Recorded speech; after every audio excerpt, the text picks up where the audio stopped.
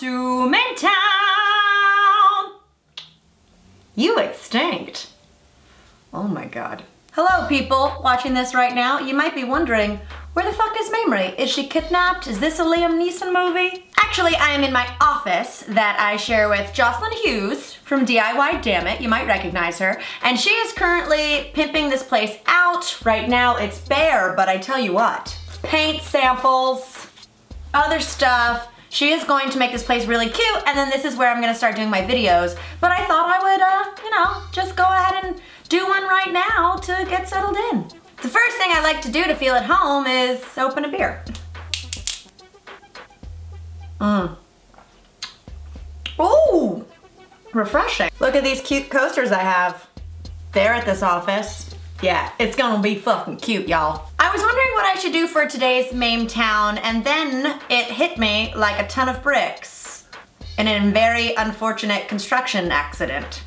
Why is that a phrase? I wanted to do what I haven't done in a while, and that is a $10 haul, y'all.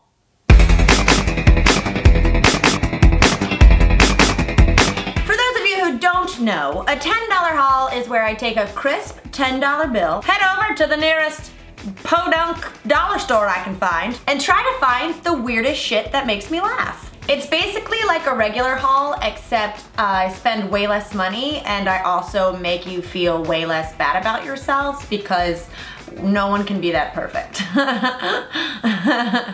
How much moisturizer could you need? No offense, I love a good beauty guru. I watch that shit like crazy. So let's see what I found on a bargain.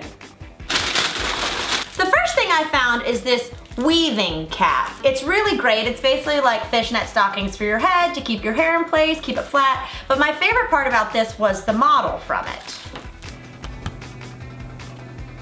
Something tells me that old Josie doesn't know that she's currently modeling a weave cap at a dollar store in Glendale, California.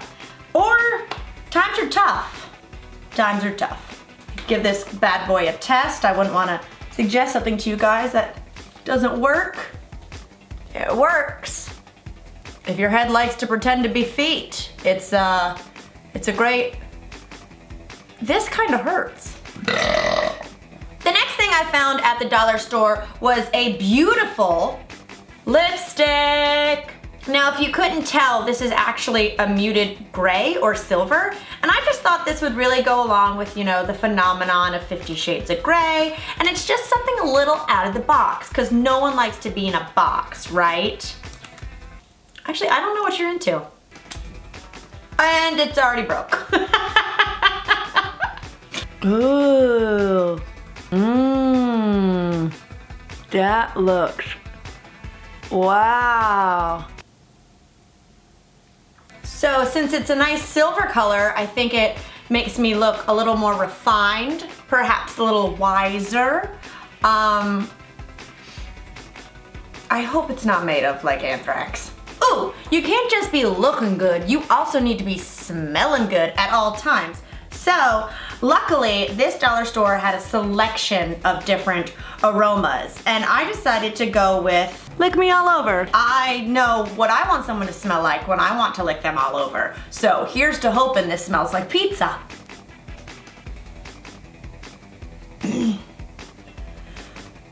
Don't want to be disrespectful. Ugh. Lick Me All Over does not, I'm not putting this on my body. Perfect, I'm glad I looked because it said avoid contact with eyes and skin. So, lick me all over, but like from a distance. This one I'm excited about, because Lord knows I work hard for the money and get crinks in my neck all the time, mainly because I'm always like. I found, for a fucking dollar, a massager, you guys.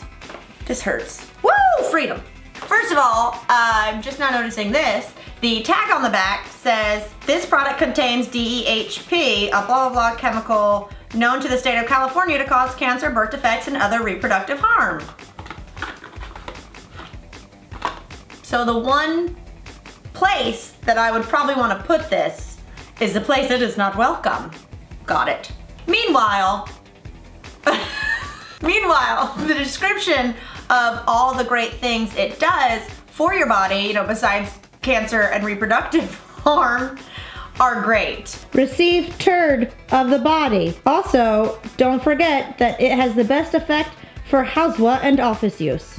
By all means, leisure the tight skin because it has the best effect for housewa and office use. Don't worry guys, it has an automatic tuxing switch.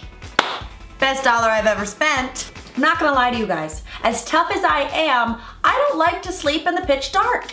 Sometimes I need a nightlight. And the only thing that would make me feel safer than a nightlight in the middle of the night is a fucking bald eagle watching after me, shedding some light on the situation. I might be sleepy, but I'm still an American. My favorite part about this eagle, besides his just general symbolism for the nation that I live in, is how he came in to that mountain face just feet first. He came in hot, you know, claws up, like, excuse me, I just landed, all right? Talk to the talons, cause I'm gonna watch Jimmy Fallon. I'm really shocked that phrase never caught on. Let's plug this bad boy in.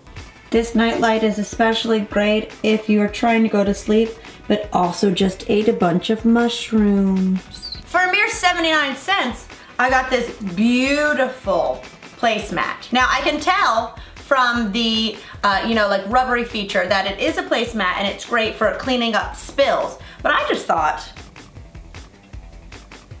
why not? I mean, I don't plan on getting married, but why not just buy it for 80 cents? And in case that day comes, you've got a beautiful fucking veil that you spent nary a fucking dollar on.